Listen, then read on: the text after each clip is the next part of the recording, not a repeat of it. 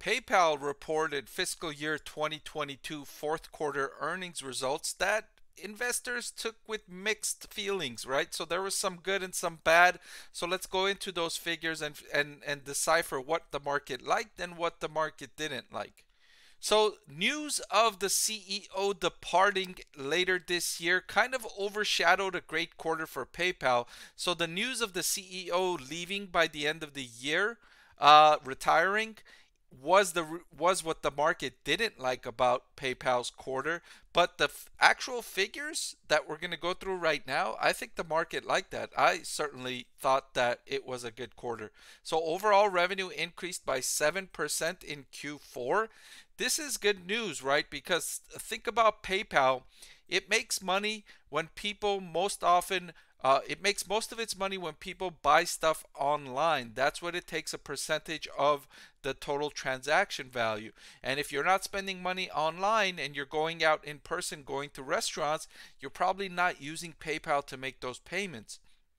And what's been happening in the last few quarters, in the last few months, is that consumers have been spending more time away from home, unleashing pent up demand for those kinds of things like going to restaurants and bars.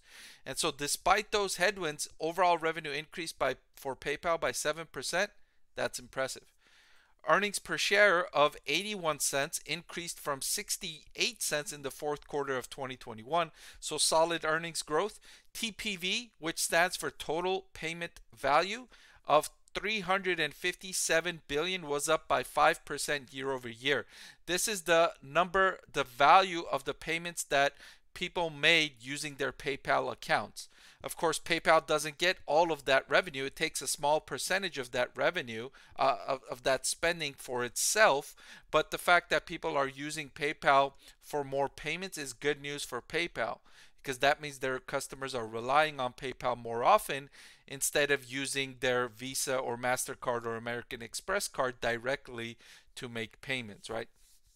Of those payments, Venmo processed 62.5 billion. That was up 3% year over year. That was a bit lackluster growth, in my opinion, for a part of its business that should be growing faster. The company added 2.9 million active accounts to reach a total active accounts of 435 million. That's a lot of total active accounts. Still, it's like 1/10 of the number of Visa cards outstanding. There's more than 4 billion Visa cards outstanding in consumers' wallets today. So it's got room to grow from here, but it's still adding good millions of customers, even though it's already at 435 million. That was also good news in the quarter. 51.4 payment transactions per active customer in the trailing 12 months. That was up double digits. So not only does it have more customers, but each customer is using PayPal more often. That's really good news. The forecast was really good for net revenue growth of 7.5% in Q1 and 63 cents earnings per share in Q1 compared to 43 cents last year. So it's going to grow revenue and it's going to grow earnings per share. That's what it's expecting in the first quarter.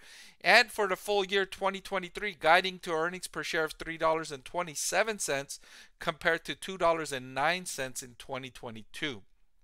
So overall, really good metrics for PayPal despite the headwinds that its business is facing from the change in the way consumers are spending their money and spending their time. However, that really good news was overshadowed by the CEO departing or announcing that he intends to depart at the end of the year.